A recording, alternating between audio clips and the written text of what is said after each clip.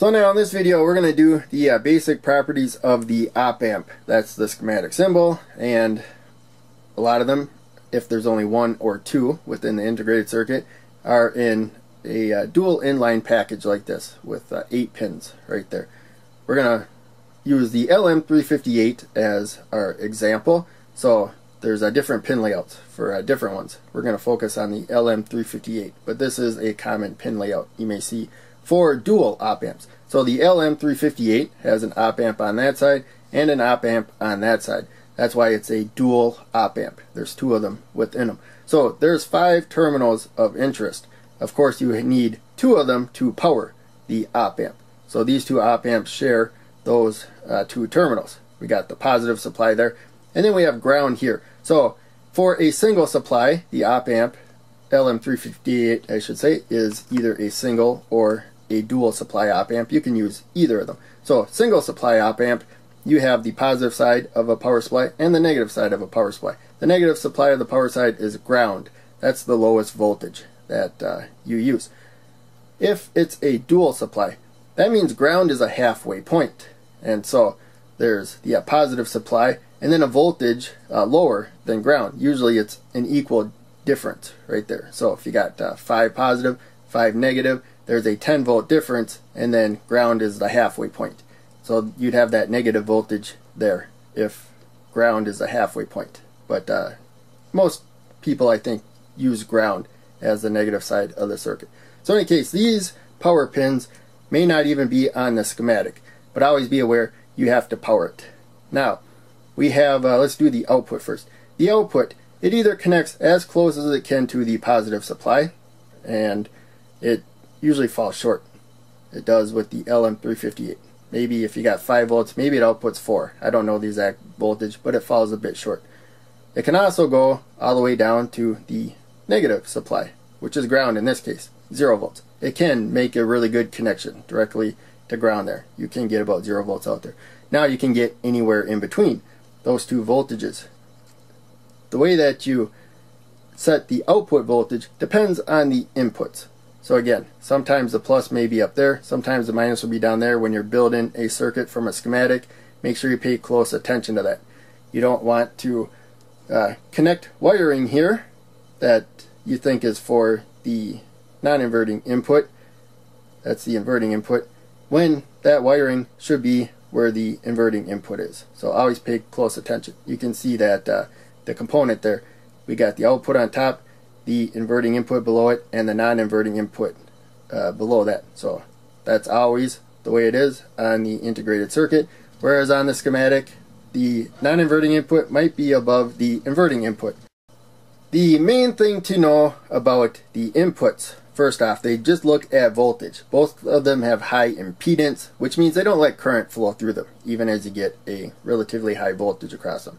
It's the same as very high resistance. So impedance is really anything that limits current flow. But in any case, they just look at the voltages. So now the output, the voltage at the output either goes up or down, depending on the inputs. So we'll shuffle over here a little bit.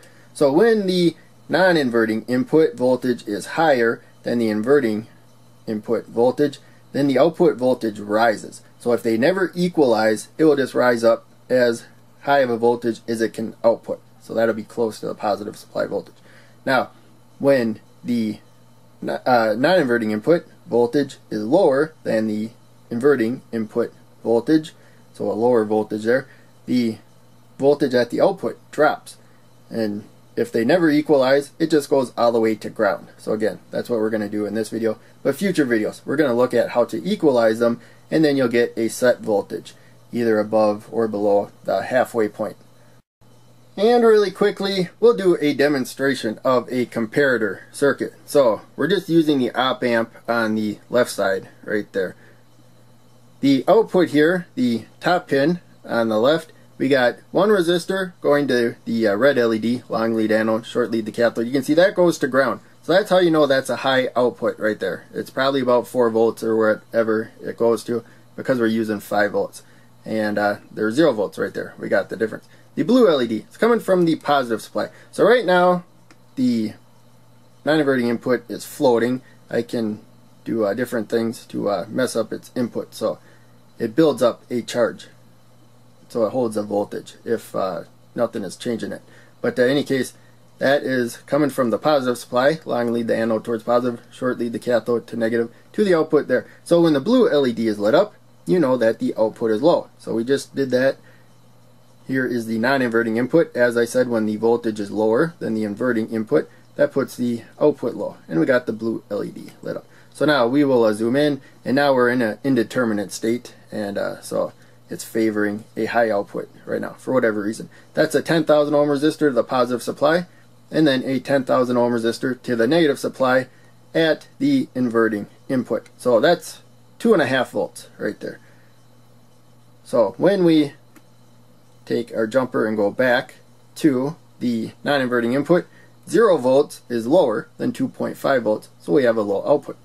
When we go to the positive supply, then 5 volts is higher than 2.5 volts, and so we have a high output. Now we can quickly shuffle these and have the opposite situation right here. So we're going to move that down real quick, and didn't really want to go into that slot, but now we're in there. So the fixed resistors, the voltage divider of 2.5 volts, are at the non-inverting input. Now I got the inverting input right here, and it's floating right now. This is why you don't leave inputs floating, but it won't really damage anything, but it gives you false signals there. So now we go to the red line there, the positive supply, and we have a low output because the blue LED is lit up, and we got the opposite effect there, right there. Now the red LED is lit up. So that's the nice thing about op amps. All you gotta do is shuffle some things around. You have a quite different circuit. They're really easy to use. So in any case, I'm going to end it there. There's a lot more to learn about op amps. Mostly you learn them by reading, but I'm going to do a lot of demonstration videos too, so hope they help. Make sure you check out the videos I'm posting on the screen. Click like, subscribe, the bell, all that. Donate Patreon if you can. That helps out the most. I have links down in the description. But just checking out any of those links or watching more videos is very helpful. Thanks to everybody that does that. I'll see ya in the next video.